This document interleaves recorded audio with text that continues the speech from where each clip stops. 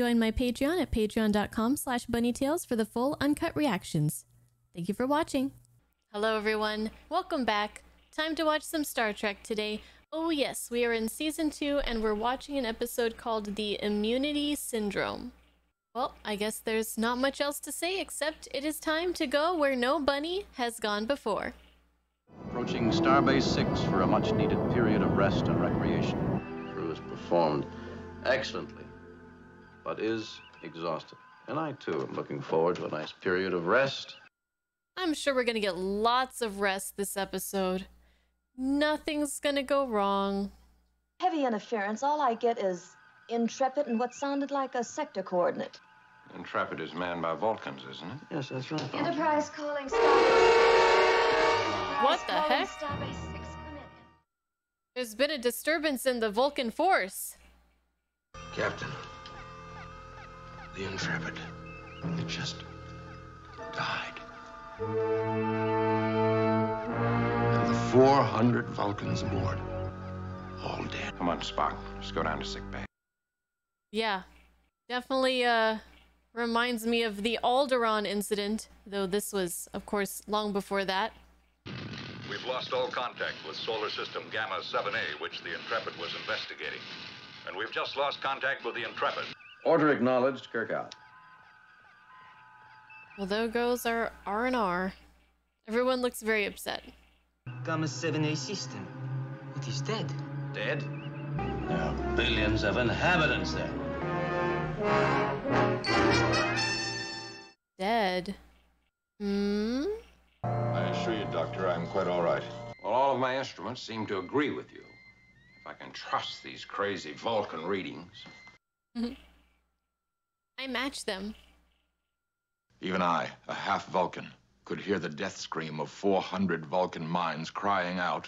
But I know that not a person, not even the computers on board the Intrepid, knew what was killing them. Wow. You find it easier to understand the death of one than the death of a million. You speak about the objective hardness of the Vulcan heart. Yet how little room there seems to be in yours. Whoa. It might have rendered your history a bit less bloody. I mean, he definitely has a point. If we mourned for every individual person, we would go crazy. Slow to warp 3. Warp 3, sir. We have to view, like, deaths, like, on a large scale like that in the abstract, and we have to try to distance ourselves from it, because if we tried to think about each individual person, it's impossible. Like, it would be too hard. As in, like, emotionally.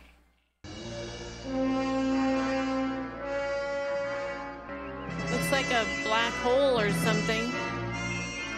Looks like a hole in space. It lies directly in line with the course I calculate for the Intrepid and the Gamma 7A system. Yeah, it is worrisome. They got sucked in or something. Launch probe. Probe launched, sir. That's really unpleasant. The telemetry probe, sir. There's no signal from it.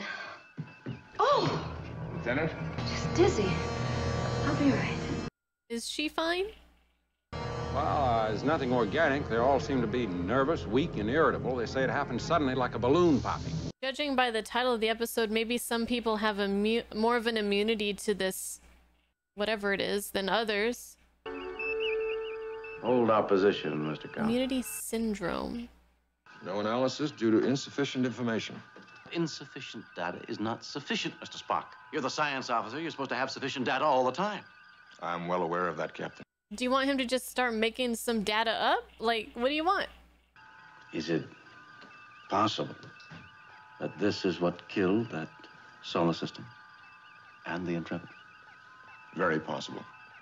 A whole solar system. Lieutenant. Yes, sir. She's not looking too well. Like, Transmission to Starfleet complete, sir. she needs to take a break. Penetration of the zone in 1 minute 7 seconds, sir. Oh Not again. Captain, the stars are gone. Whoa. Can you imagine? Then kindly tell me what happened to the stars. Unknown, Captain. Well, when stars die, they go into a supernova, right? But if we were far enough away from each sun, would we see an explosion, or would they just like wink out? Bones, how bad is it? 2/3 of the personnel are affected. Is there a needle in that? I wonder how they can just give all these people these shots without like changing needles. That sound was the turbulence caused by the penetration of a boundary layer, Captain, between where we were and where we are. Are you trying to be funny, Mr. Spock? It would never occur to me, Captain. Them's the facts. But we seem to have entered a zone of energy which is incompatible with our living and mechanical processes. Recommendations? I have one. Let's turn around and get the hell out of here. I recommend survival. Mm-hmm. But can they leave if they wanted to? But he did get an order to... from Starfleet. Our orders do not say stay alive or retreat. Our mission is to investigate. We're getting sicker. We have no guarantees, but we have a good ship and the best crew in Starfleet. So do your jobs. Carry on. That's not a very motivating message. According to the life monitors, we're dying. We're all dying. So we are inside this energy field that does not sustain life as we know it, and our mechanical things too.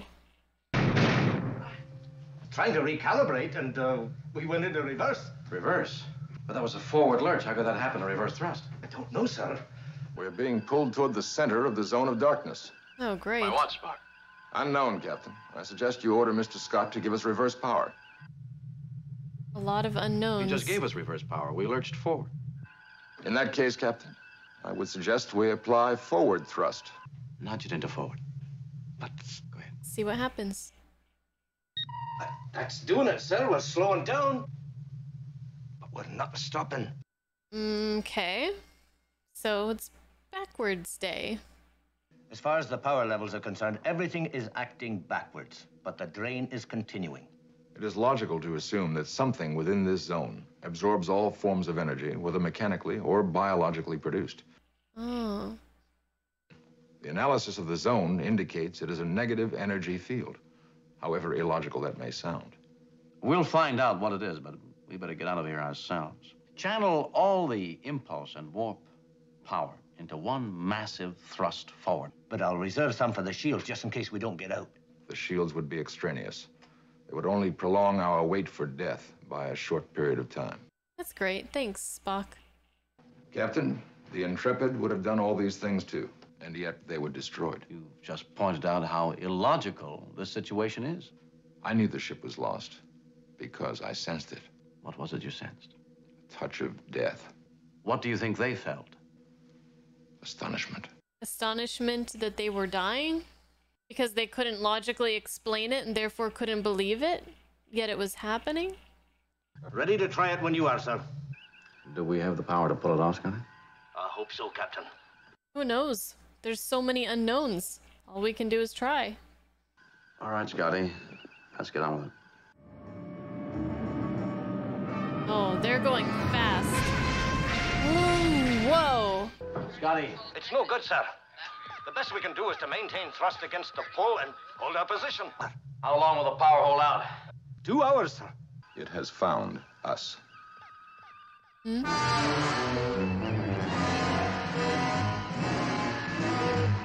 What am I looking at here?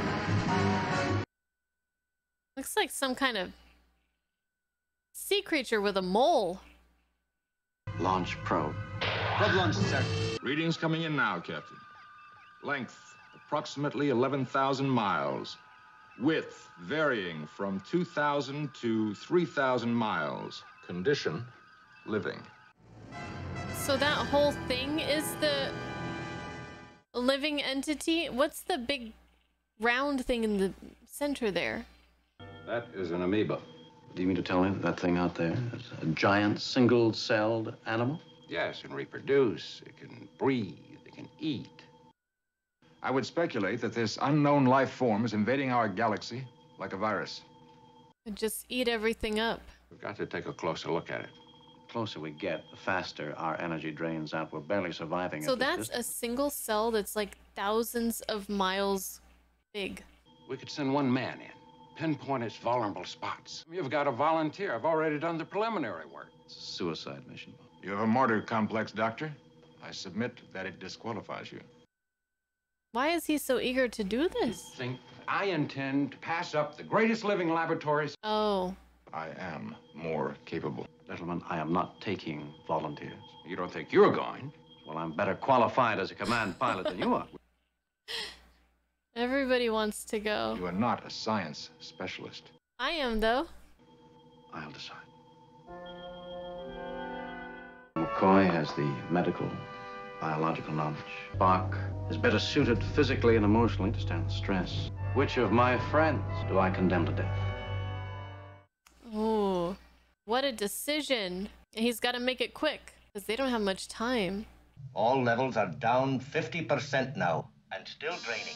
Prepare the shuttlecraft for launching. Dr. McCoy will tell you what special equipment to put in it. Kirk out. That doesn't mean you're going. Right. I'll get a few things I need, Jim. Not you, Bones. I'm sorry, Mr. Spock. You're best qualified to go. He is sorry. Sorry to send his best friend into that. The shuttlecraft is ready. You're determined not to let me share in this, aren't you? It's not a competition, Doctor. Grant me my own kind of dignity. How can I grant you what I don't understand? Then employ one of your own superstitions. Wish me luck. Good luck. No? Oh, thought he was gonna call after him. Good luck. Good luck, Spock. There it is. Okay.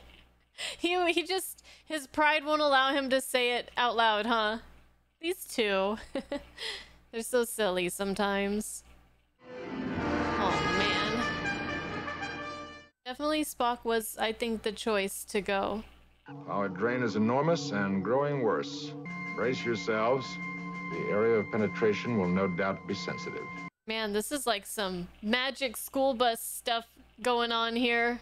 Tiny, tiny little ship or bus going into something huge. A huge living thing. I am undamaged, Captain. Oh, and Dr. McCoy, you would not have survived it. You want to bet? Wanna bet? Establishing course toward what appears to be the nucleus. Are those knives? Changes indicate the organism has stored sufficient energy for reproductive process to commence. Oh, well, you don't need more of those things. Spock, you read me. How is he gonna get back out of there? I am losing voice contact. I will transmit internal coordinates of chromosome bodies. Contact lost, sir.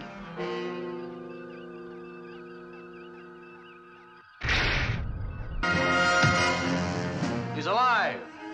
What? He's kicked it in the side to let us know. How do you know? Okay, we'll go with that. I'll believe you. All I know is that soon there'll be 2, 4, 8 more. We must destroy that organism. Captain, the pull from that organism is increasing. How much time do we have? No more than an hour now, sir. I always get so nervous when their lives are in danger, even though I know that they're gonna survive. This is Spock. Spock. I'm slowly losing life support. Leave sufficient charge of... destroy the organism. Tell Dr. McCoy. Sufficient charge of what? He should have wished me luck. He did. Oh.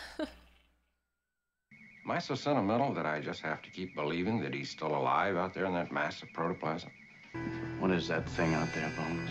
It's like a virus invading the body of our galaxy. It's 11,000 miles long, and it's one cell. Mm-hmm. When it grows into millions, we'll be the virus invading its body. Here we are, antibodies of our own galaxy, attacking an invading germ. Be ironic indeed if that were our sole destiny, wouldn't it? Antibodies. Antibodies? I have no idea what his idea is. What would happen if you diverted all remaining power to the shields? We'd be sucked into that thing like being caught in a wind tunnel, sir. Exactly. All hands, this is the captain. We're going to enter the body of the organism. So he's purposefully going in, but why? What's he gonna do? Cutting thrust to 0. Now. This thing is not gonna be happy. Ooh. Where's Spock? Where's he at? We're through, sir. We have no power for the phasers. Would probably like phasers. It eats power. Well, then what the devil, begging your pardon, sir, are we doing? This thing has a negative energy charge. Everything seems to work in reverse. We'll use antimatter. Oh. Everything backwards. Why didn't I think of it? Point blank range. We must be exactly on target, because we won't have a second chance. Personal log. I wish it known that I bequeath my highest commendation and testimonial to the captain, officers, and crew of the Enterprise. Finest starship in the fleet.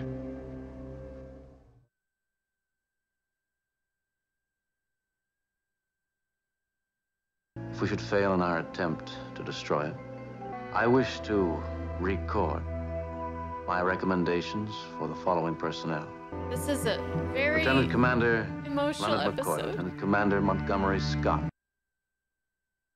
Chekhov, Cowell, Uhura, and my highest commendation for Commander Spock, who gave his life in the performance of his duty. Oh. Probe launched, sir. It is lodged in the nucleus near the chromosome bodies. Back us out the way we came in. What about Spock? How's he gonna get back? Captain, metallic substance outside the ship. Spock. Get him. Do you read me, Spock? Do you read me? Come in, Spock. Spock! Oh, man. Gotta get a tractor So beam. intense. Captain, we don't have enough time to do it. I'm well aware of that, Mr. Scott. Get 2 tractor beams on that shuttlecraft. Aye, sir. I recommend you abandon the attempt. Nope. Shut up, Spock. We're rescuing you. Why, thank you, Captain McCoy. Oh, God. I love episodes like this. Power levels are dead, sir. You may have just written our epitaph, Mr. Scott. Okay. So the antimatter bomb has gone off, I assume. Activate main viewing screen. It's gone. Completely vaporized. Anti-vaporized. The organism is destroyed, sir. Shuttlecraft. I don't know how, sir, but it's still with us. Yes! Request permission to come aboard. Spock, you're alive. Obviously, Captain. Don't be so smart, Spock. You botched the acetylcholine test. Later. Bring the shuttlecraft aboard, Mr. Scott. Aye, sir.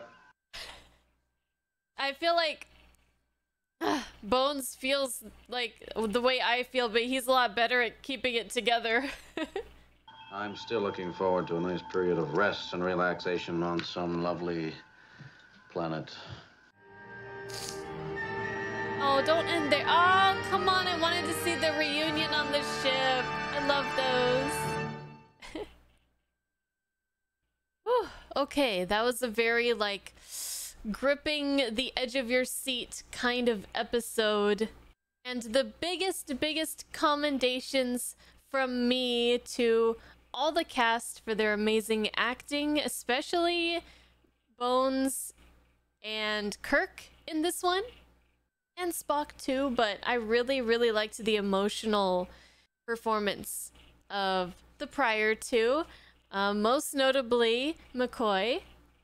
I think the line of the Spock, you botched the acetylcholine test, where he's like, it started out as like anger. Obviously he's not angry, but he just has like all this emotion, and how else can he deal with Spock without feeling embarrassed than other than to just yell at him? He couldn't even tell him good luck out loud. He had to say it after Spock had already entered the shuttlecraft and the doors were closed, under his breath, good luck. So stubborn, that one, but it started with like this just this emotional, like forceful kind of ragey, I'm yelling at you for messing up the test or botching the thing, and then it transformed into like he's gonna cry because he's so happy, and I thought it was really well done. Any episode where we have like this back and forth between Spock and McCoy, Bones is trying to be so hard, Spock is trying to maintain his logical self.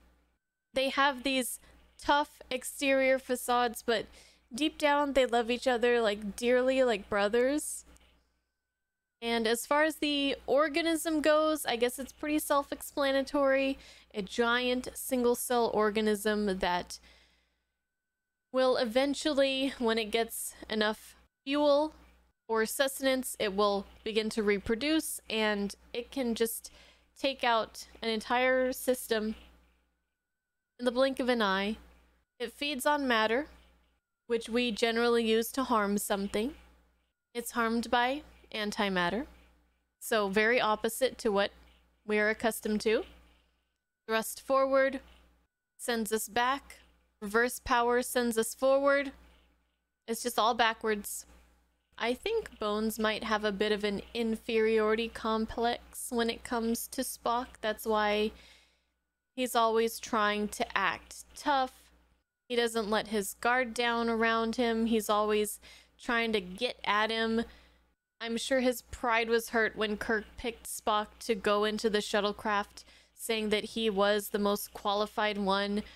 And I was surprised that McCoy volunteered to go, because I feel like they kind of knew that this was most likely a one-way trip, and I understand that he wanted to like study an organism that he would never have a chance to study ever again, and is something that's completely new, novel to them. But then he would have died immediately after.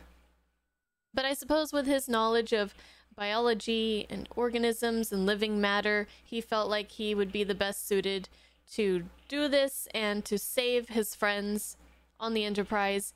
And being the one that was held back definitely would be really tough for him. Feeling very helpless. And what a tough position for him to be in. Volunteers for this very dangerous suicide mission, which he is always very against. He said, I suggest survival. Like, that's always at the forefront of him. Survive, save everybody. Always at the front of his mind. I mean, he is a doctor. He saves people's lives. He's a healer. Maybe he felt as the one whose job is to keep everybody alive, to be the one to go in there and get the proper data and give the information back to relay to the Enterprise so that they could use it to somehow destroy the organism, stay alive. And I guess with Spock down there and him on the Enterprise just with nothing to do except wait with bated breath to see what was going to happen to Spock, it would be akin to a doctor whose patient is on the other side of a locked door and who is flatlining and not being able to do anything about it. I'm rambling. The episode, I think it started a little bit slow, but it definitely picked up, and I feel like it's might be one of my top ones by the end of all of this season 2. We'll see, but it definitely really kicked up at the end and had a really amazing payoff. and I hope for more episodes like this one. So I will await to hear from you guys in the comments on what you're thinking about this episode, and I will see you guys in the next week's episode as well. All right, see you next time. Bye-bye.